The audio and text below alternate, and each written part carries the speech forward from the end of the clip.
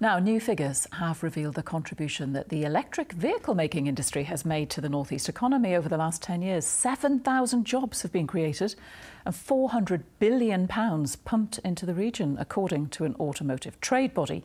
Well, the news comes as Sunderland-based electric battery maker Turntide has seen a round of investment from sources as diverse as Microsoft tycoon Bill Gates and the actor Robert Downey Jr. Our business correspondent Ian Reeve reports. In this Sunderland factory, more evidence of the North East taking up the challenge of electric vehicle manufacture and supply. Here they assemble batteries. Earth-moving company JCB and train business Hitachi just two customers. And from America for the day, the new boss who's bought the business, along with two other complementary regional companies. Investors in the overall company include Microsoft's Bill Gates and the actor Robert Downey Jr.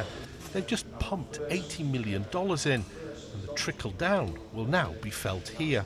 The Northeast is where we've found a really great talent pocket, and so we've grown and continue to invest quite aggressively here, especially as we come out with new products. So we're coming out with with JCB doing earth movers, and with Hitachi doing new electric trains. So these are not kind of household electric vehicle consumer product type things. They're things behind the scenes, but that very much need to be electrified if the world's going to get to net zero.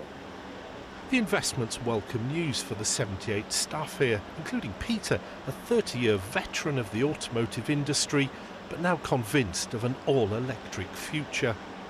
Obviously, my early days in automotive, everything was diesel and petrol.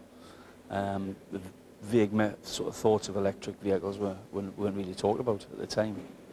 But now, obviously, different generations, different engineering concepts, and everything sort of took big leaps into the sort of future. And North East industry as a whole seems to have taken up the cause of electric vehicle manufacture and supply.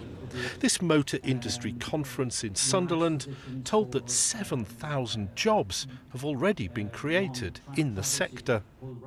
The role that the North East can play in leading that transformation of the market and the industry away from petrol and diesel towards electrified vehicles is just a fantastic opportunity.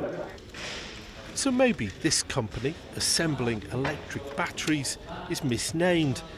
The electric vehicle tide appears to have already turned. Ian Reeve, BBC Look North, Sunderland.